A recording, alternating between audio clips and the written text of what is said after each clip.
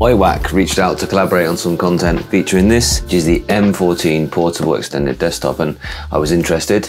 I said I'd gladly take a look at it for them, and we had a bit of a chat, and they really wanted to sponsor the content. I mean, they insisted. I pointed out that my reviews are free and unsponsored, but they really didn't seem to want to take no for an answer, and at a certain point it just became a bit rude to keep saying, no, you don't need to pay me. So this is an ad, this is not a review, it's a sponsored video. I'm just going to show you the benefits of using this attachable portable monitor. It's nicely packaged, protective case. I think it's a single one, this one. And you can connect it with one cable or two cables, so power it with a Type A if you need to, and an HDMI. Or full functionality, it says. I'm hoping it's very easy to set up for you. It's a quick look at the specs then. It's 1200p resolution. So that's a normal laptop full HD resolution there. It's a 60 Hz panel. It's light. Feels a bit plasticky, but that's a good thing because it does want to be light.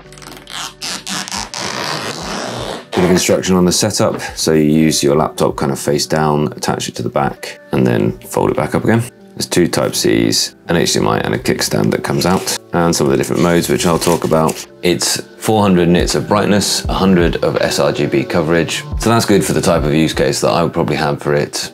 It's portable and it's attachable, so that's a reason to go for one of these single monitors over the big wing-like triple monitor setups that you can get. It looks like it can also sense being rotated, which is cool, and it's plug and play as you would expect. American cable, but I won't even need that. And this was shipped to me from them rather than from Amazon, so I'd hope that the Amazon one you get will be UK specific, or wherever you are in the world. Cool, get a laptop. I'm hoping it's charged up. It's boasting that it's really lightweight and low power, and it is certainly lightweight. Trying to figure out if there's a top and a bottom to it. Not that I can see. Yeah, that's the OiiWak that way, so guessing maybe it can go either side. I feel it's very most secure on this particular laptop, but that is because this laptop has a cutaway in the corner and the hinge is right where it sits there. But it is on. The less said about the design of my HP Spectre 360, the better. It looks nice. Much more secure on this design of laptop. I would suggest maybe thinking about if you've got an X360 type convertible type laptop, maybe it's not going to work as well on that for you. It does look really crystal clear. The blues look really nice compared to the built-in Lenovo screen.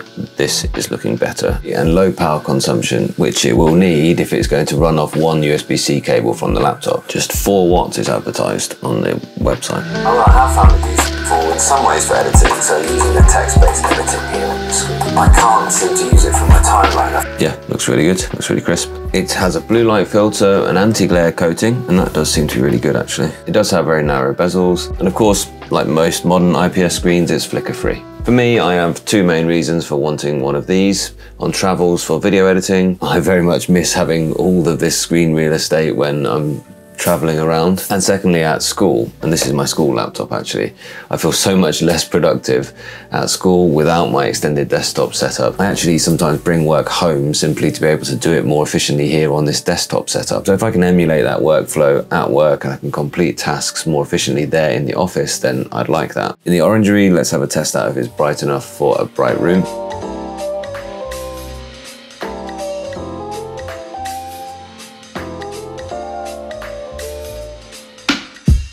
It's only around 600 grams, which is light enough and thin enough to sit in my laptop bag. I think that's one of the main benefits of going for the single extended desktop display rather than the triple. It's just going to be that bit lighter. And this is enough room for most professionals' workflows, so let's go ahead and get typical day for me. I'd have a browser open and I would have Word going, usually 2 or 3 instances of Word, to be honest, different documents I've got to work between, perhaps an Excel sheet, sort of cloud files all ready to go like this. That would probably be right over here. I might have PowerPoint. So this would be a kind of typical setup. And all of a sudden you've just got more room to work between documents, editing things, perhaps using a bit of ChatGPT here to quickly reshape tasks, rewrite things. That's enough room. Another way they show on the promotional materials with this is they show it being used to turn to face another person.